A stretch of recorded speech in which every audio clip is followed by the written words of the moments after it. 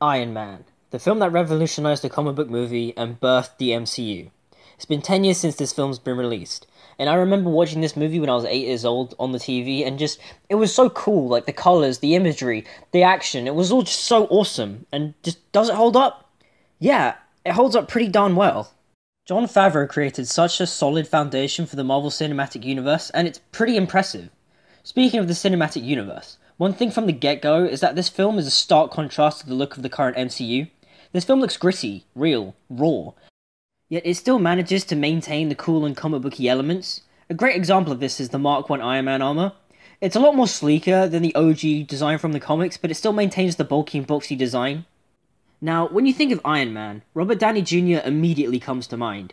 He's done such a phenomenal job that he's just become so synonymous with the role. Tony's character arc is just so well done. He's the typical billionaire, genius, playboy, philanthropist that we all know and kind of love. I mean, let's face it, he can be a bit of a dick at times. But he's not all quips and pickup lines. My favourite scene with him pre-kidnapping is the interview with that reporter. We get to see the playboy stuff, but we also get to see the noble side of Tony, the businessman, who when questioned about the effects of his weapons, stood his ground, and mentioned all the good that Stark Industries had done, and it was all a result of his weapons and military funding. Now, when Tony gets to the cave is when he really begins to change. With the help of Yinsen, he becomes a better man, more selfless. I love the line that he says to Yinsen just before he leaves and Yinsen passes away. The whole, thanks for saving me. I just love the double meaning behind it. Yes, he saved him from the cave, but he also saved him from his vanity. But all the eccentrics that make Tony Tony don't just disappear. He doesn't just become this all stoic and noble man. He still quips. He still makes an entrance, which is great to see, because normally when that's done with a character, they normally lose all their quirks. I mean, my biggest example is Oliver Queen in Arrow. But then the thing that sets Tony Stark apart from other superheroes is the fact that he is quite arrogant, he is vain, he is a bit self-absorbed. I mean, the fact that he revealed to the world that he is Iron Man just proves that. Also, this is probably one of the most revolutionary comic book movie endings ever. Like, never had we seen at this point the superhero outright go, yeah, I am Iron Man. Since the first Spider-Man, there'd been this stigma that a hero could never reveal their identity because their family and loved ones would be in danger. And yes, that does happen, but the fact that Tony Stark just went out there and said, yeah, I am Iron Man, it just changed the whole game at that point. Like, it was crazy, like, whoa, what was going to happen in the sequel? What would happen next? Another quirk of Tony's character is that he always has to be building something. Before the cave, it was his cars, and after, it's the Iron Man suit. Which also seeds his obsession with him being Iron Man in later films. That's just such a cool detail that was there from the beginning. In terms of the origin in this movie, I'm actually pretty impressed of how faithful it is to the original Tales of Suspense, number 39. I mean, sure, it doesn't have Iron Man fighting a terrorist leader in like a weird sumo wrestling match. In terms of Iron Man being a billionaire, genius, playboy philanthropist who funds and makes weapons for the military, who's then involved in a weapons demonstration, who then gets kidnapped by terrorists and all that stuff, and the shrapnel, it's all there, and it's all pretty faithfully recreated. Which is actually quite impressive because of how ludicrous the idea was in the actual comics. I mean, it's kind of dumb when you read Tales of Suspense number 39, but in the movie it actually works pretty well. Gwyneth Paltrow as Pepper Potts is great. I love how she stands by Tony through thick and thin. But then I also really enjoyed the fact that she questioned him about him going out as Iron Man. The fact that he was almost going to kill himself. But then once again, Tony's retort is just so well done.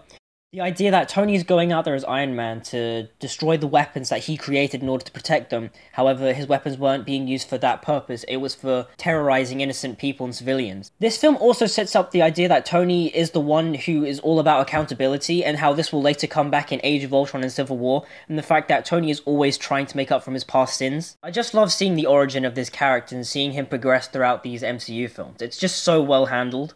But also, Robert Downey Jr. and Gwyneth Paltrow have excellent chemistry. Also, something that's just super interesting about the making of this film is the fact that they didn't really have a script. And when watching this film, you can't really tell. I mean, maybe by the third act you can kind of see it. But the way the movie plays out, you really can't tell, and that's pretty impressive. Terrence Howard as Rhodey is fine. I mean, I kind of just prefer Don Cheadle. I feel like Cheadle's got more charisma and sass than Terrence Howard does. Obadiah Stane, played by Jeff Bridges, is good, but inconsistent.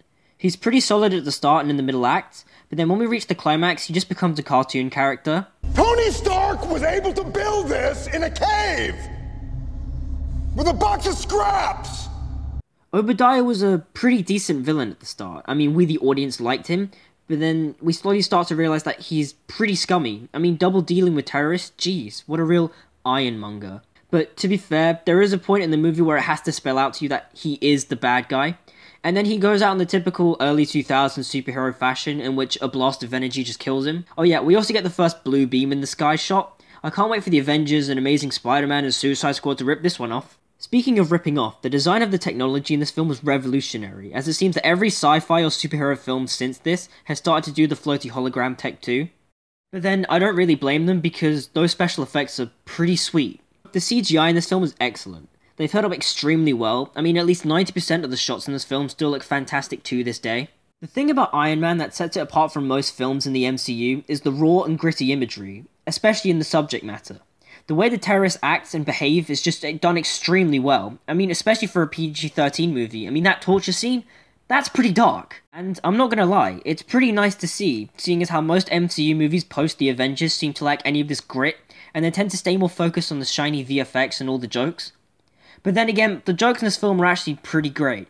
I don't feel like I'm being pandered by the director to make me laugh. The grabby robot, the slapstick crashing into the wall, saying the Strategic Homeland Intervention Enforcement Logistics Division instead of SHIELD, and well, any real scene of Tony just being Tony, it's all pretty hilarious. Speaking of SHIELD, this movie gave birth to the legend that is Phil Coulson, and that Nick Fury post-credits teaser is corny looking back at it, but it's pretty badass as from the get-go Marvel already had their plan for the Avengers set in stone. The action in this film is pretty good. I mean, I like the cave scene a lot, I like the fight in Golmira.